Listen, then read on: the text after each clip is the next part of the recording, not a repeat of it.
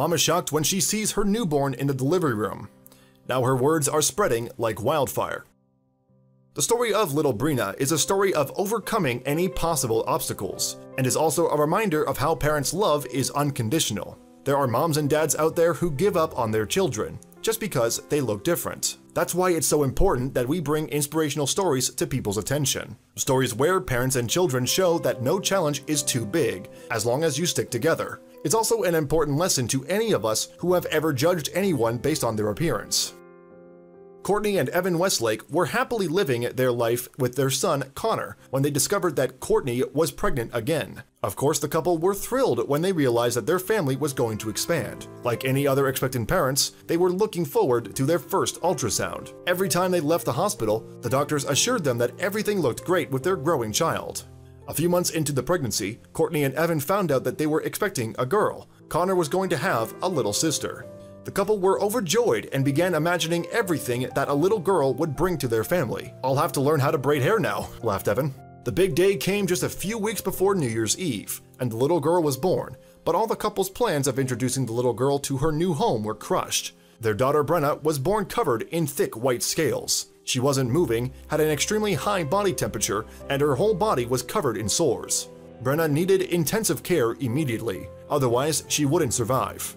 Courtney and Evan were only able to hold their daughter for the first time 2 weeks after her birth.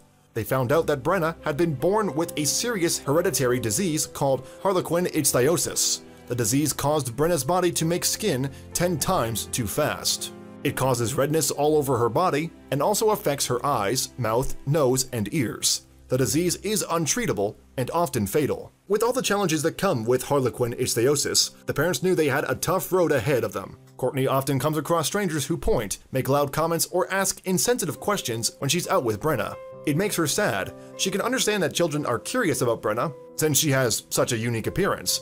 But what really upsets Courtney is the reaction she gets from many parents. They pull their children away from Brenna as soon as they see her and tell their children to keep quiet when they get close to her. Courtney would prefer that parents come up and talk to her and Brenna, instead of looking away and leaving the playground.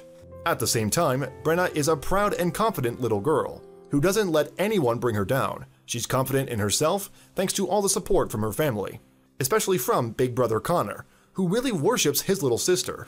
Why do parents try to avoid talking to people who look different? What are they afraid of? They could just come up to me and ask how old Brenna is, Courtney says, and continues. When their child asks why Brenna is so red and swollen, why can't they just be honest and say, "I don't know, but it doesn't matter how we look. We're all unique." Despite their challenging days, Evan, Courtney, and Connor are proud of their little fighter, with good reason. Every evening, Evan bathes his daughter, which needs to be done carefully and methodically every day. The same man who was joking about braiding her daughter's hair now massages her very carefully, but steadily with a cloth to wash away scaly skin.